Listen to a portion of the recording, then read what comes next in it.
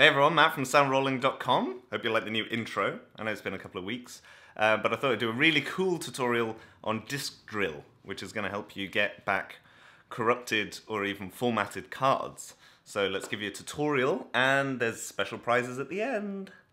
So what we're going to do is we're going to record the slate mic here and a few other inputs just quickly so you can see that this is the file, this one, take 3, that I'm going to try and find.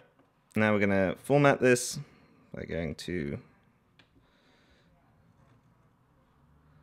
focus, formatted, dun dun dun, oh no, it's lost forever. Now we don't have anything left. So let's go find it on the computer.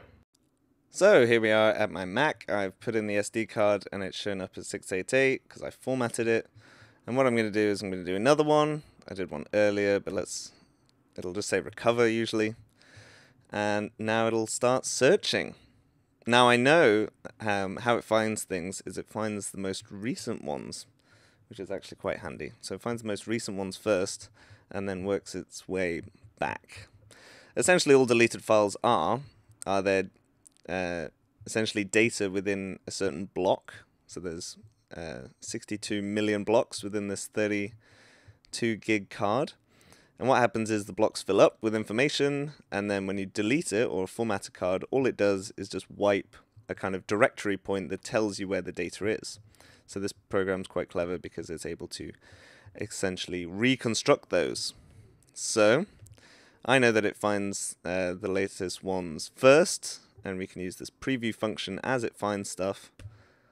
So you can hear. So what we're going to do is we're going to record slate mic here and a few other inputs just quickly so you can see that this. So we know that this is the file that we want. Now we could obviously scan the whole card and then you can export the whole card or do whatever you like. Oh, continue. Wait. So we're going to go in, going to go audio, and we're going to save the first one. Recover it. Ta-da! Recovered. We just created a new thing, folder, WAV.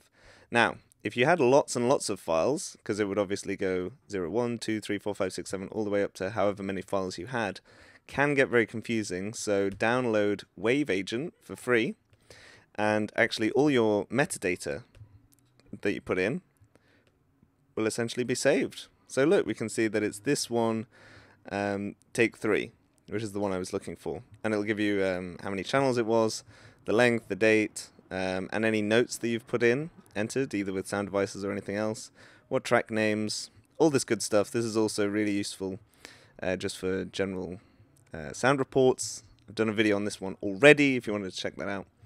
So essentially now we've found the file. And just to play it again. Slate mic here and a few other inputs just quickly so you can see that this is the file. So just to kind of recap, I guess it's just very important that if you do accidentally format a card, not to keep recording onto that card, because what will happen is these blocks of data will essentially get used again and then written over, and then you can get mishmash of all sorts of crazy files that don't go very well together. So, all that's left to do is just click this link and then you can get it through an affiliate link, and then I get a little bit of money for essentially helping you out.